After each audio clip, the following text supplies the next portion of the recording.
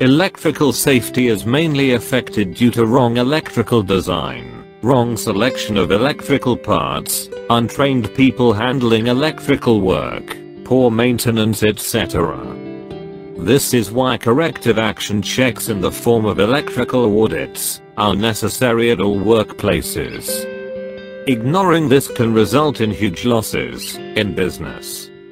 Electrical safety audit is about examining the safety and security of electrical installations of any industrial unit or organization. To identify and eliminate electrical hazards. To identify the flaws in the existing electrical system. To ensure the longevity of large and expensive electrical equipments. Electrical safety is very important for every kind of entity, be it a large hazardous industry or a small service unit. Few of the entities are mentioned below. Hazardous industries and processes. Manufacturing units. Office buildings. Warehouses.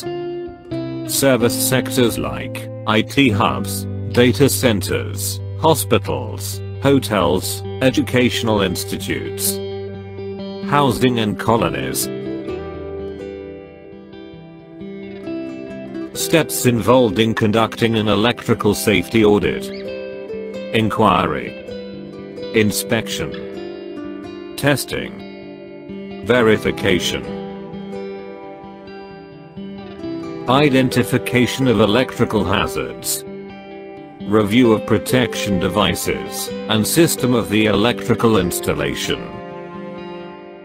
Review of major cables on sampling basis, capacity and sizing. Review of electrical preventive maintenance program through document review.